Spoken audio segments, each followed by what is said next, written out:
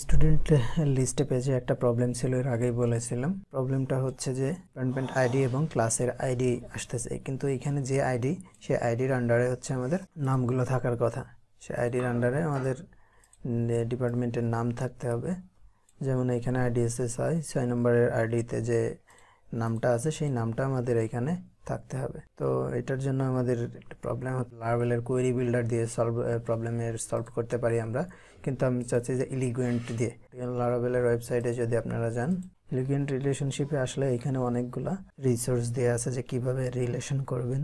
আমাদের দরকার হচ্ছে স্টুডেন্ট টেবিলে এবং ডিপার্টমেন্টের দুইটার মধ্যে রিলেশন করতে হবে, এবং আরেকটা হচ্ছে ক্লাসের মধ্যে। সো এটার জন্য আমার এখানে একটি মডেলের মধ্যে স্টুডেন্ট মডেলের ভিতরে আমি একটি ফাংশন ক্রিয়েট করছি। তো সেই ফাংশনের ভিতরে আছে পাবলিক ফাংশন ডিপার্টমেন্টের সাথে বিলংস টু রিলেশন করা হয়েছে হচ্ছে অ্যাপ ডিপার্টমেন্ট। এখানে বলে দেওয়া আছে স্টুডেন্ট টেবিলের সাথে এটাকে রিলেশন করা হলো। এখন আমাদের স্টুডেন্ট টেবিল ডিপার্টমেন্টে যেতে হবে, ডিপার্টমেন্টে এসে আবার ওই সেম ওয়েতেই আপনার হচ্ছে ডিপার্টমেন্টের স্টুডেন্ট টেবিলের সাথে রিলেশন করতে হবে। স্টুডেন্ট টেবিলের সাথে এখানে এসে public function student has many, স্টুডেন্টের সাথে আমার রিলেশন করা হচ্ছে। হ্যাজ মেনি করা হয়েছে এই কারণে, কারণ স্টুডেন্টটা অনেকগুলো ডিপার্টমেন্টের সাথে সে রিলেটেড থাকতে পারে।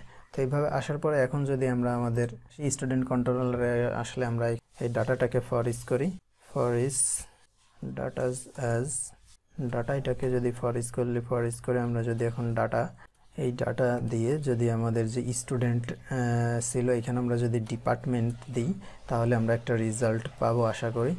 স্টুডেন্ট দেওয়ার পরে এখানে আমি এটাকে ডিডি করব, ডিডি করলে একটা রেজাল্ট দেখতে পাবো।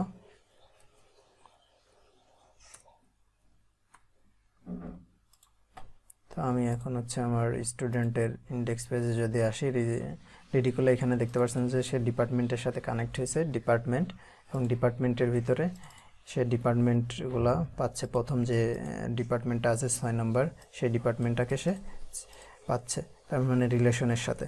তার মানে আমরা এটাকে ইউজ করব। এটাকে যদি আমরা ইউজ করতে চাই তাহলে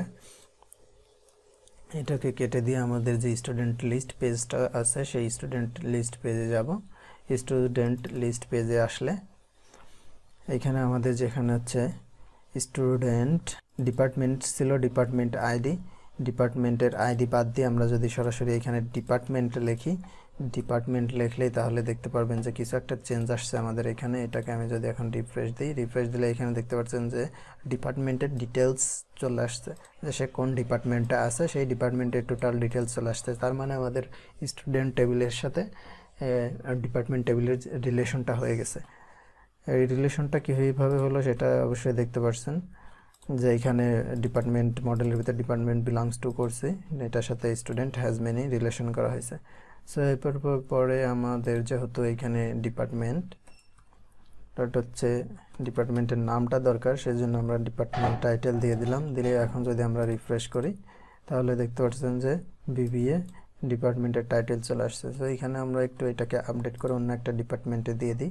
এটাকে আমরা ট্রিপলিতে দিচ্ছি, ট্রিপলিতে দিলাম। এখন আবার স্টুডেন্টের লিস্টে যদি আসি আমরা, তাহলে এখানে দেখতে পাবো যে আমাদের একটা বিবিএ ডিপার্টমেন্ট, একটা ট্রিপলি ডিপার্টমেন্ট, এবং সেম ওয়েতে আমাদের ক্লাসের সাথে রিলেশন করব আমরা এলিগুয়েন্টে।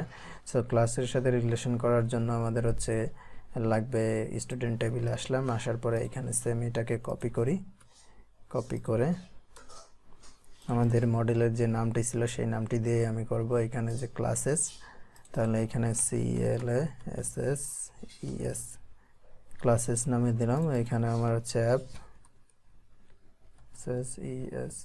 ক্লাসেস মডেল দিলাম। ক্লাসেস মডেলের ভিতরে আমি যদি যাই, এখানেও আমার একটি পাবলিক ফাংশন সেম আমরা ডিপার্টমেন্টের ভিতরে যে স্টুডেন্টের হ্যাজ মেনি করেছিলাম সেম জিনিসটা এখানে আমরা পেস্ট করে দিলাম।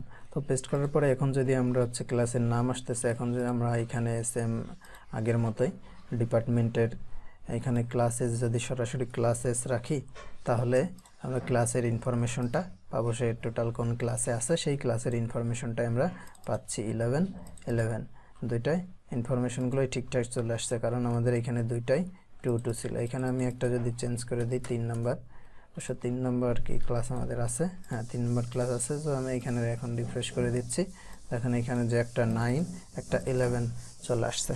এখন আমার ক্লাসের যে টাইটেল নেম দরকার সেই নেমটাকে আমি এখানে দিয়ে দিলাম, সো এখানে সরাসরি আমাদের নেমটা চলে আসছে। আশা করি এলিগেন্ট সম্পর্কে আপনাদের বেশি কিছু ধারণা দিতে পারিনি, তারপরে যতটুকু দেখাইছি আশা করি এটা বুঝতে পারছেন। সো কোনো প্রবলেম থাকলে নিচে কমেন্ট সেকশনে জানাবেন। যারা এখনও আমার চ্যানেলটি সাবস্ক্রাইব করেনি অবশ্যই চ্যানেলটি সাবস্ক্রাইব করবেন। ধন্যবাদ।